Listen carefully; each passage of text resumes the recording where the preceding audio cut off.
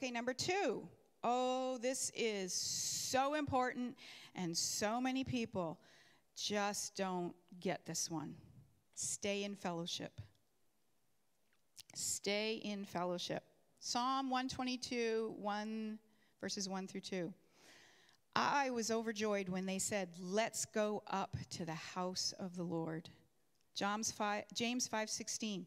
Confess your sins to one another. Pray for one another that you may be healed.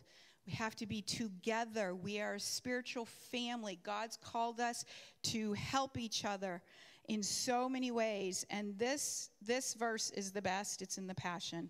Hebrews 10:24 through 25. Discover creative ways to encourage others and to motivate them toward acts of compassion, doing beautiful works of love. This is not the time to pull away and neglect meeting together, as some have formed the habit of doing. In fact, we should come together more frequently, eager to encourage and urge others onward as we anticipate the day dawning. So, a lot of people, when you quote that scripture to them, that doctrine of the Lord, they will say, well, I don't have to go to church, to worship the Lord. No, you should have a personal relationship where you worship the Lord. But back to number 1, lovers of the truth. That's his word.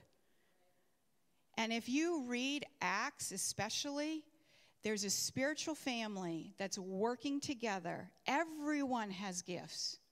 Lori, will you come up here for a second? So a family is called a body. This is Lori.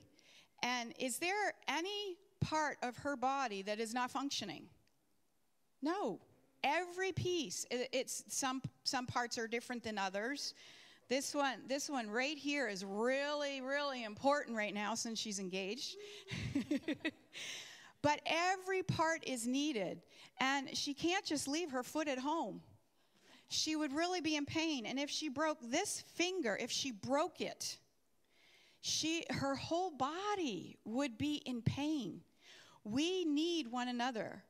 We cannot, in this time, think it's okay for me to isolate myself and just stay at home. We need each other. Thank you.